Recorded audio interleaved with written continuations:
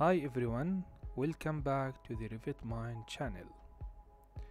In this video, I will show you how I created a facade family for a very unique building. This building called the Bund Finance Center, and it's designed by the well-known architect Norman Foster. The facade is known for its smooth curves and layer design, and also for the moving facades.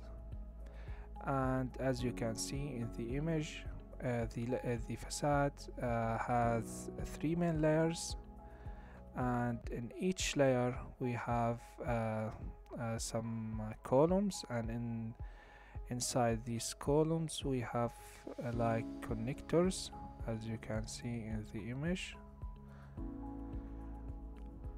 And this is a quick video about the final result we will reach after this tutorial.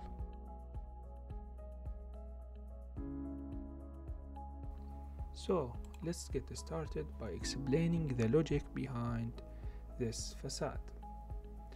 The first piece we will create is the main facade element, and this element is made of four main parts.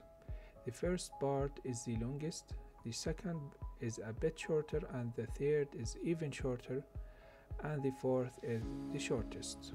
And we will make some formulas between these elements.